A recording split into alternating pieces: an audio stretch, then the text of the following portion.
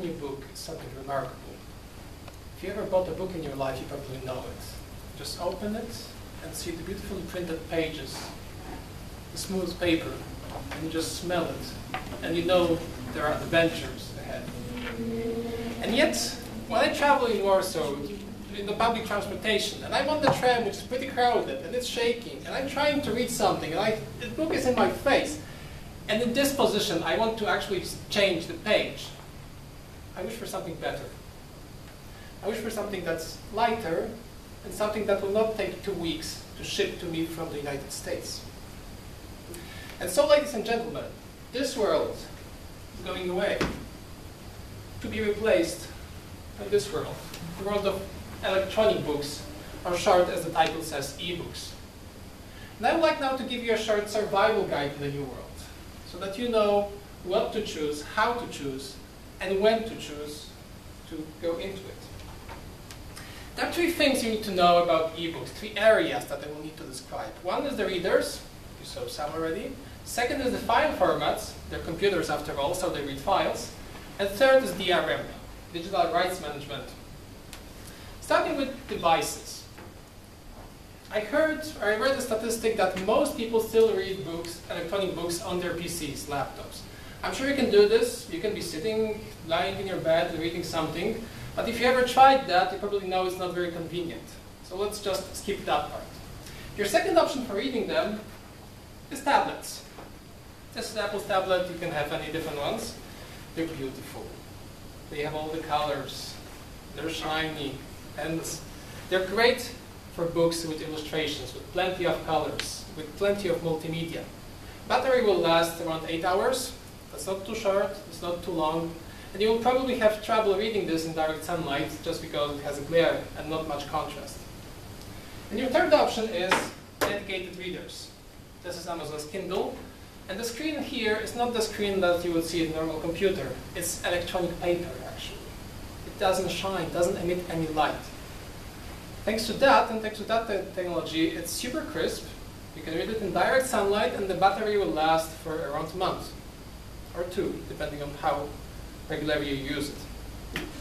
The downside, it only comes in black and white, actually grayscale, to be exact. They are working on a colorful version, but it's not there yet, and will not be there yet for another couple of years.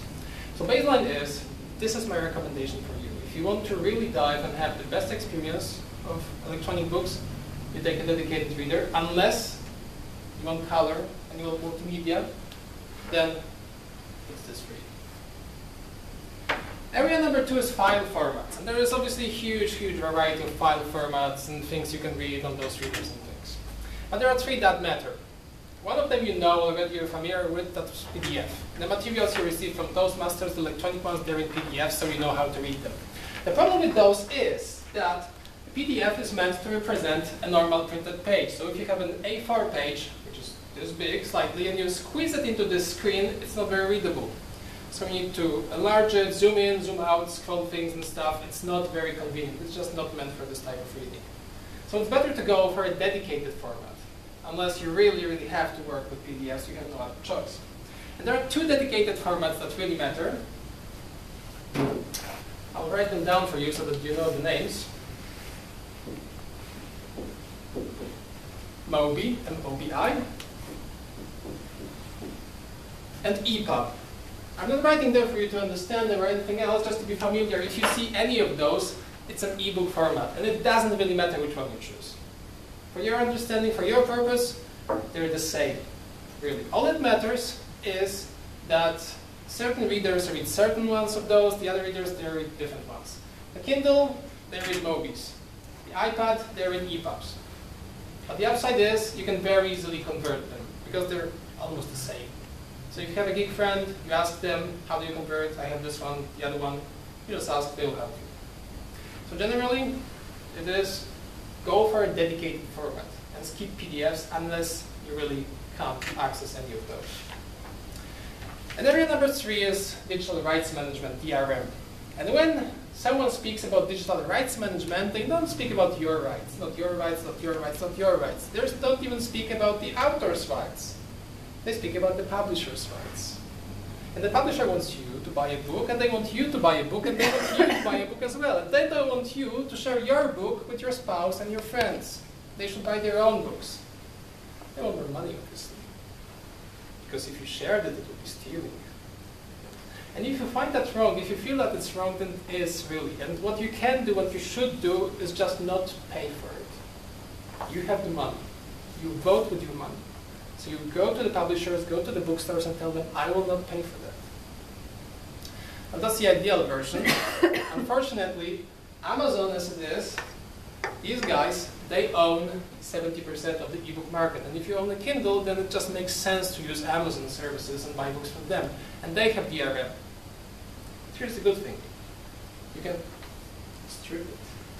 You can remove DRM. The same geek friend that will help you convert your books will tell you that it's just as easy to remove DRM from those books and those limitations. And it's legal, at least in Poland, because you paid for them, because it's your property. And if you want to sell it to someone else, just like you would with a paper book, you can, and you should be able to.